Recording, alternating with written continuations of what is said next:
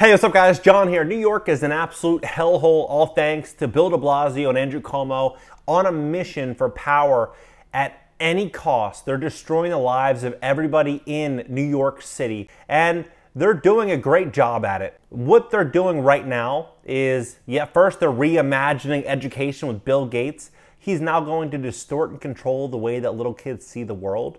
And yeah, they're also pushing a new mandatory vaccination bill on the entire city. And the only way that you're going to be able to get out of it is a doctor's note. But if they think that you're healthy, you're rolling up your sleeve and you're taking it. We're taking things that are, genetically modified organisms, and we're injecting them in little kids' arms. We just shoot them right into the vein.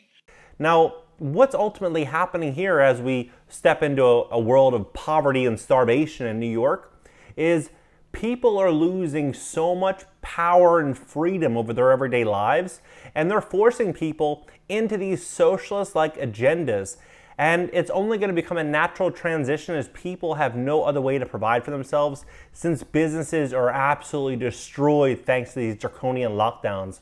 In this video, I'm going to cover also how business and real estate will never be the same. Please hit that like button. I want to get this message out to a lot of people so we can stop these corrupt politicians and get New York back on track. All right, guys, let's begin. New York is already suffering a $1.4 billion deficit with tax revenue. John Jacob Astor, once one of the richest people in the entire world, said in 1858, before he died, that if he could live life over again, knowing what he knows now, he would buy every foot of Manhattan. That was before the world flipped upside down and the politicians are on a mission to seize land, control, and property from every single investor in the entire city. What I mean by that is AOC is saying, don't pay rent unless you can. If you can't afford it, don't pay. It's not a big deal. It's not mandated. She's encouraging people not to pay. And why? Well, because they're issuing a new bill and a plan to really just take the land from you.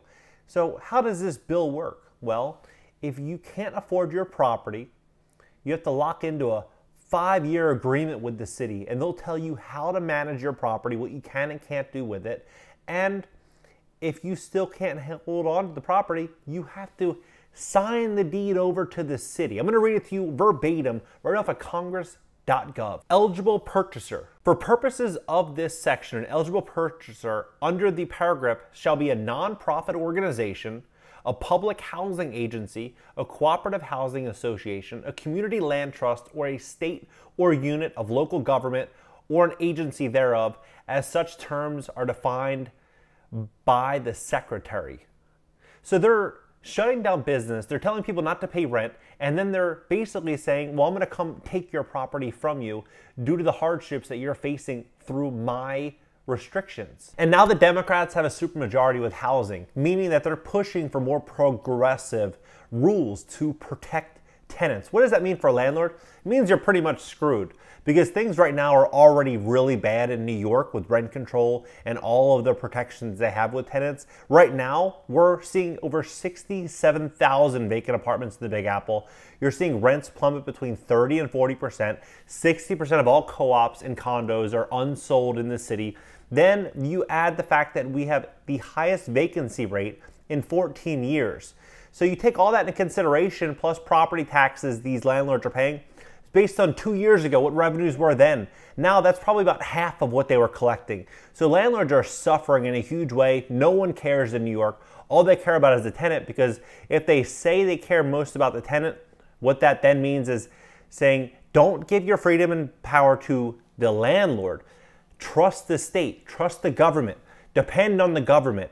And as people depend on the government, then that's how they gain their control. And so this is how they really manipulate the masses into believing that the government in New York is there to protect the tenant, when in reality, all it is an illusion. And as tenants begin being more dependent on the government is then going to have more control over their lives. And they also want to push out the wealthy that own secondary properties in New York by increasing their taxes. Senate Bill S-44A proposes to impose a tax surcharge beginning July 1st, 2021 on the following non-primary residences in the city with populations greater than 1 million, i.e. New York City. 1, 2, or 3 family residences with a 5-year average market value of $5 million or higher will be subject to a tax of at least 0.5% to 4% of the excess market value above $5 million. Residential real property held in a condominium form of ownership with an assessed value of $300,000 or higher will be subject to a tax of at least 10% to 13.5% of the excess assessed value above $300,000. We're going to see a massive real estate crash. I mean, huge, way bigger than 2008. And it's all intentional. It's all intentional. It's going to be massive. But what is really going to be concerning is how they're going to make up for all the lost tax revenue, because these landlords aren't going to have money. So what they're now urging is to tax the rich, to pursue the rich. Well, the top 5% of New York earners earn 95% of the revenue. So if you tax them, what are they going to do? They're just simply going to leave. They're going to go to Florida. Carl Icahn, worth $20 billion, Florida. You have Ken Griffin buying a spree of properties in Palm Beach, and rumor is he's going to Florida. David Tepper, $13 billion net worth, Florida. Goldman Sachs, JP Morgan, all talking about putting a block of their company in Florida.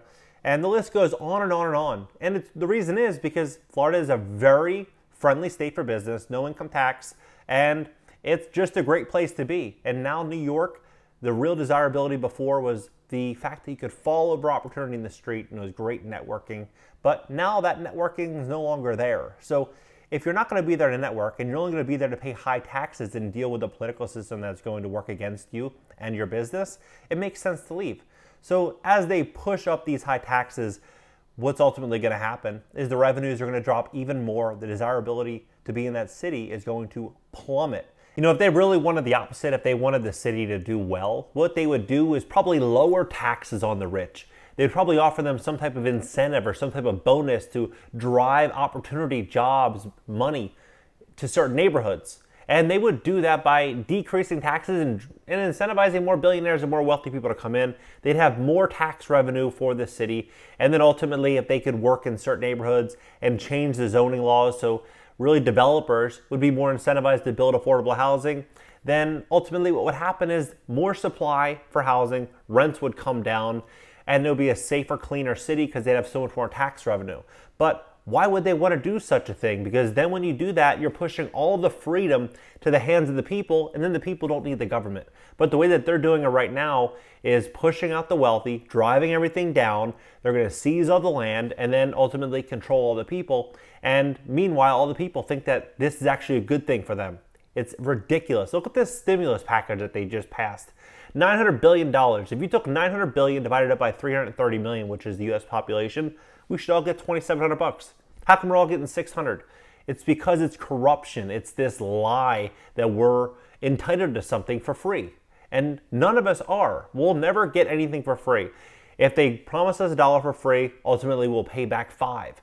So this is just a really, really bad plan, and these politicians are going to destroy the beauty that is New York City. If you can't tell, I despise the mainstream media. It's all propaganda, lies, simply there to control you and get you to do things you otherwise wouldn't do.